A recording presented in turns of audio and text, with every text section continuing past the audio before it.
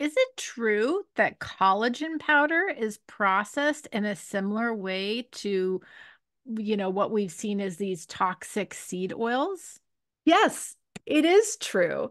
So one of the big arguments that are used against vegetable oils is that they are processed with high heat that oxidizes the oil and industrial solvents like hexane, and that means that they're toxic.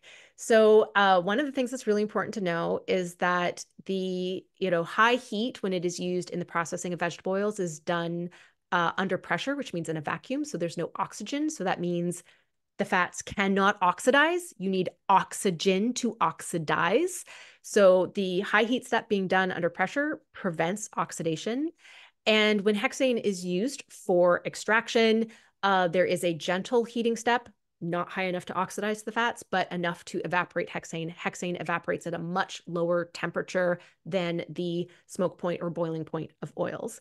So the hexane is completely removed. Studies that have looked at the amount of hexane that is remaining in vegetable oils shows most of them have no detectable amount.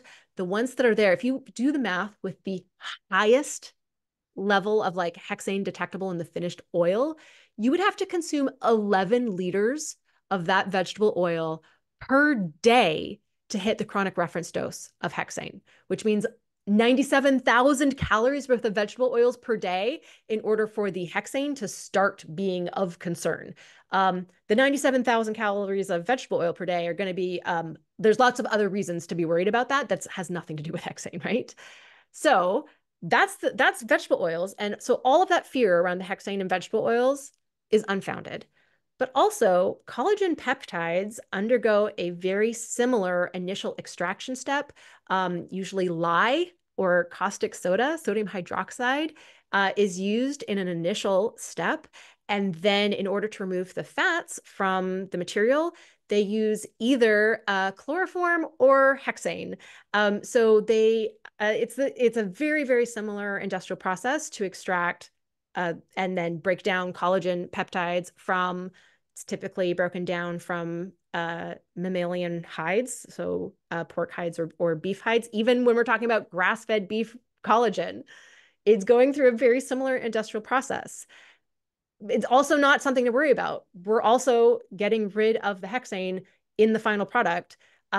It's just that one has a health halo and everyone is making bank off of selling collagen peptides, and one is very unfairly and actually, demonized contra to what the science shows, which is that vegetable oils are, very beneficial. So I am pro collagen peptides, but I'm also pro vegetable oil.